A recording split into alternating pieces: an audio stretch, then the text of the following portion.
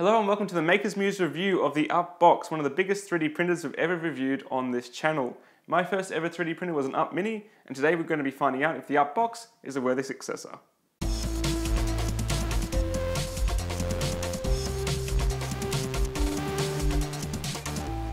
So it's pretty clear from the outset that the Up Box is not a small 3D printer. It weighs 20 kilos and has a print volume of 255 by 205 by 205 high, which is quite substantial considering that the claim to fame of the Up Box is it can print ABS to that size with minimal to no warping. It has a heated bed and a single extruder which extrudes 1.75mm filament in ABS or PLA plastic. You can print layers as low as 0.1mm all the way up to 0.4. The nozzle diameter is 0.4mm. So Tiertime is not new to making 3D printers. They've been making them for quite a long time, and the Up Box has a lot of improvements that many of the previous machines did not have. For a start, it has automatic nozzle height detection with a small metal plate which the nozzle will touch off on to work out the height of the bed.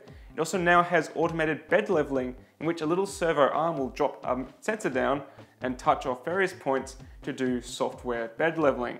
Now this feature still has a fair ways to go, but I'll talk more about that later. You connect your Up Box to your PC via a USB cable. There's no Wi-Fi or SD card capabilities with this machine. However, once you start printing, you can disconnect it from your PC and then walk away. So it's great to use a laptop to just connect it to the machine and then just walk off and let it print. A good improvement on the Up Box versus the previous machines like the Up Plus 2 is now there's a few buttons on the side to do features like withdraw filament or extrude filament or restart the previous job. Although many machines now have integrated features like LCD screens, so this is really nothing special, to be honest. One of the biggest issues with printers of this size is how they manage the bed.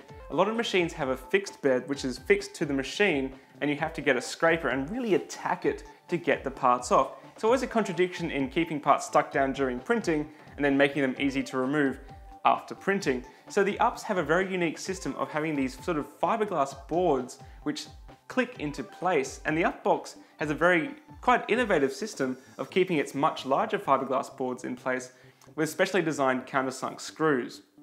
Now this system works really well. It's a little bit finicky to get into place. You have to make sure there's no debris on the aluminium bed when you're putting them in, but once they're in, they work flawlessly. So you have two options.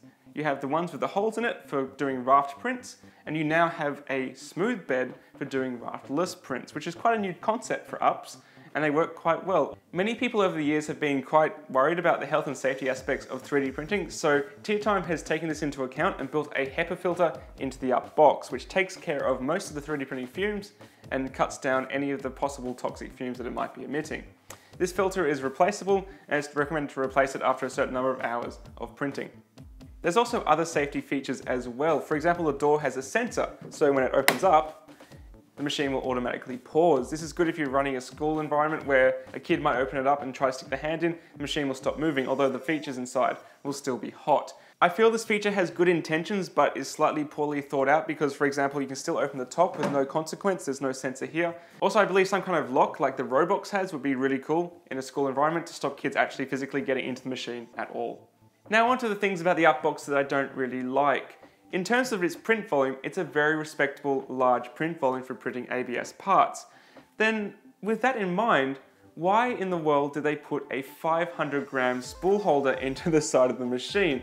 500 grams of material isn't going to get you very far, and to top it off, there is no filament sensor when you buy the machine, so if the filament runs out, it'll just keep printing and you'll eventually run out of filament and just be printing air. Now the community has already come up with a solution for this, where you can rewire the door sensor to your filament so the machine will pause when you run out of filament. So that solves that problem, which is awesome, but it should have been there from the start.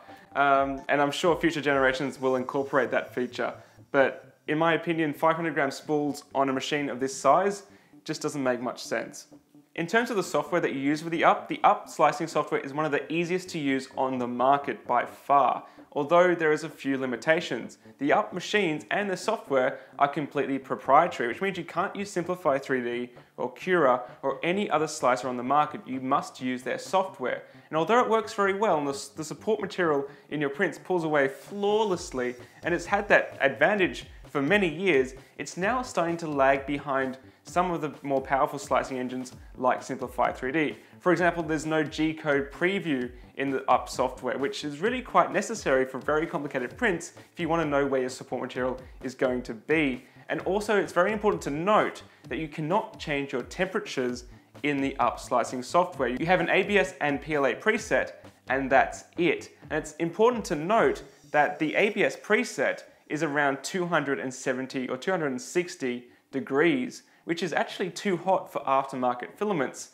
So a lot of people that end up buying UPs complain about the quality they get when they're printing with cheap aftermarket ABS. But in fact, it's because it's extruding at too high a temperature. The UP plastics, which are designed to print with the UPs, are designed to print at that high temperature, and they print very well.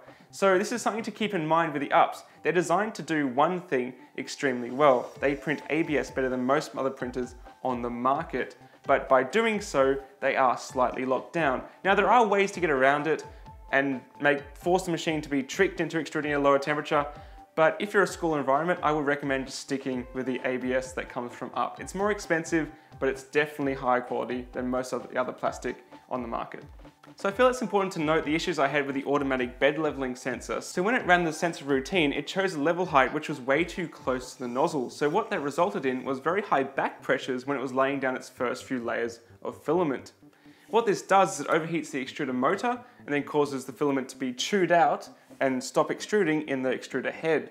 And you end up with prints like this, where it prints okay for a while and then just stops, and it seems to be for no reason. So what I did is I manually changed the first layer height to be a little bit further away, and what that did is greatly reduce that back pressure, and I haven't had any issues since. But with that problem out of the way, it was just happy printing. This machine is literally like the bigger UP Mini I've always wanted. So I went and did my Mini Nuke pot test, and this printed flawlessly. It was a very long print, it had support materials all around the fins, and they broke away by hand with no issues at all. And this is something that you just can't get off many 3D printers, reliable printing in ABS plastic. And similarly, I gave it almost a torture test by printing out this Mason Knight from Chivalry. This print went for over 12 hours and was probably half of it was support material. And then I went to town and spent about 10 minutes removing it to find the print underneath. Now, I say this is pretty much a torture test because the file has errors for a start, and it's extremely detailed and extremely hard to print, and the UP pulled it off flawlessly. So what I'm going to do now is address one of the questions that's going to be asked in the comments section, no doubt. How does the UP box compare to the Cubicon single? Well, let me break it down. At face value, they look very similar. They have a similar look, an enclosed build chamber, they have similar build volumes, they both have a single extruder running 1.75mm filament, and they both have HEPA filters. However, there's some significant differences. The UP box has software bed leveling, whereas the Cubicon single has hardware bed leveling, where it actually has a motor in the bed to level it. This is a very complicated method, but it means it's very easy and user-friendly if it works. Whereas with software, it's not as elegant, but it works quite well and it's a little bit more bulletproof. The UP box also only has a passively heated build chamber in terms of the bed heats up, but the chamber is only heated by that bed, emitting its heat to the chamber. The Cubicon single has an actively heated build chamber, where the build chamber's temperature is actually monitored by the machine. This means a more reliable printing environment and possibly better warp-free prints. However, here's the catch. The Cubicon single is more than $1,000 more than the UP box in Australian money. And that's a lot of money. You can buy a lot of tools for $1,000. So if you're happy to do a few tweaks by hand, you can pretty much bring the UP box up to the same level as the Cubicon. And also there's less things going on in the UP box. It's a mechanically more simple design, which means there's less stuff to go wrong. So in terms of where I see the UP box working well would be in a school environment where the teacher takes files from the students and batches them into a single print and then runs them overnight on a single machine. I can see it working very, very well in that situation. I can also see it working well in small engineering firms because the UP box prints very well in ABS, which is what you need for decent engineering prototypes. I can also see the Upbox being a very desirable 3D printer for power users at home who are looking to get into 3D printing and have a massive head start in terms of printing quality and reliability. It's definitely not a cheap printer. This is the higher end of the consumer level 3D printers. Beyond this, and beyond the Cubicon, you start to end up in Stratus's territory where you start spending several hundreds of thousands of dollars on very large 3D printers. So yes, you can get a 3D printer for $500, but you're not going to be able to print ABS parts at the size that this machine can do out of the box. And that's why it's worth the money. So that's the Upbox. Overall, an extremely impressive machine. It's definitely like a larger Up Mini, in my opinion. My only pet peeve is the fact that it runs 500 gram spools and you need to run bigger spools external to the machine. But apart from that, it's a great printer, it's extremely sexy, and I'm very glad to have one at my disposal for the moment. If you enjoyed this review and want to see more 3D printing content on Makers Muse, don't forget to subscribe, it helps me out a lot, and I'll see you again very shortly. Catch you later.